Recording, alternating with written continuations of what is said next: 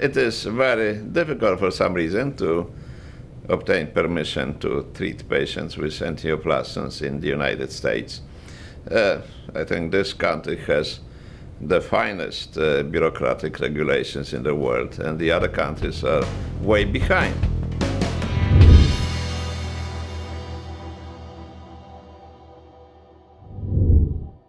Two years ago, we finished our phase 2 clinical trial program.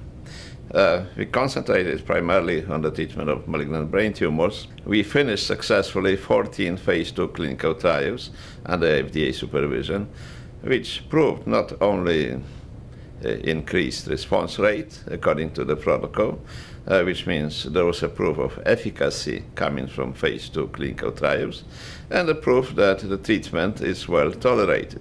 So we are criticized why it took such a long time for us to do clinical trials, and one of the reasons was that we wanted to know also what is the long-term survival, and that's why we are extending our observation for a long time. Some of the highest survival rate, and this is after 10 or 15 years, is in brainstem glioma. In brainstem glioma, we are dealing with about 50% survival over 15 years, which is amazing, because normally everybody is dying with brainstem glioma diagnosis. And these are the patients who could not be helped by surgery, radiation, or chemotherapy.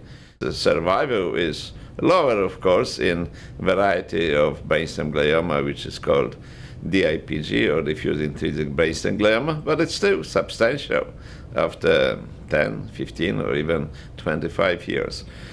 So basically, after we finished clinical trial program here in the United States, and after our Japanese colleagues reported exciting data in the treatment of colorectal cancer, which spread to the liver by running randomized controlled clinical trials, which shows doubling long-term survival in such patients, we found ourselves under horrible harassment by regulatory agencies and by people who were hired by our adversaries. Then the last stage of quote-unquote war against us started. We are exposed to one of the longest in the history inspection by the FDA, which lasted almost 3 months. Then after we are able to sort out the issues with the FDA, and FDA gave us green light to proceed with additional clinical trials and move forward with the approval process, we were furiously attacked by Texas Medical Board based on some frivolous charges. And what follows after that, the investigations from various agencies, which normally never ask us questions about our activities. And so we had audit by Internal Revenue Service, or IRS. We have also submitted to audit by Security and Exchange Agency. And these things, obviously, we have nothing against, but it costs a lot of time and it costs a lot of money, because it requires retaining a CPA, like high-class attorneys who are specialized in this area, to make sure that we answer the questions right. We are out of this, except for Texas Medical Board, which continue to harass us and clearly would like to destroy our clinic. It would like to close our clinic. Started litigation of me personally and oncologists and the other doctors who are working for our clinic.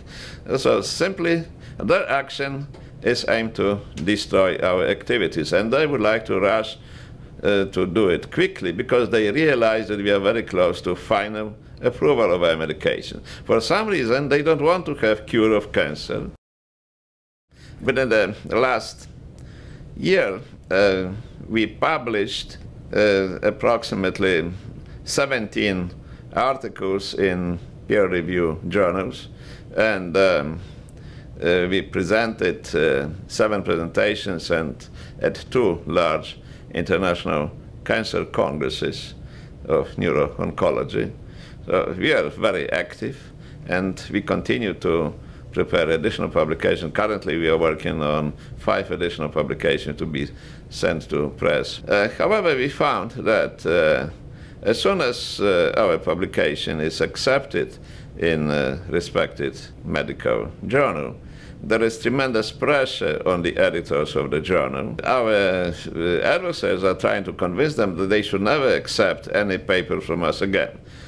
So with some exceptions, after publishing of the first article, usually these journals are refusing to publish next articles from us. But there are some exceptions. There are some journals which are not yielding to such pressure and which are publishing our articles. Hopefully this nonsense also will disappear. It's getting a little easier, but we found that, unfortunately, about 50% of the journals in which we publish, they don't publish the second time because they have a lot of pressure from the other people, from our adversaries, do not publish our results anymore.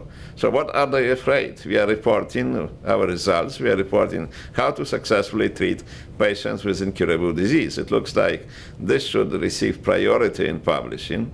If our results are brought to the public and to the specialists, if they begin to use our technology, then unfortunately some of the big players will be hurt, because at this moment there's practically nothing which can save people suffering from malignant inoperable brain tumors. All of them are sentenced to die with current treatment available. But these treatments are highly lucrative. These are billions of dollars which are spent on such treatments, and this would change hands once the other people will start using our treatment.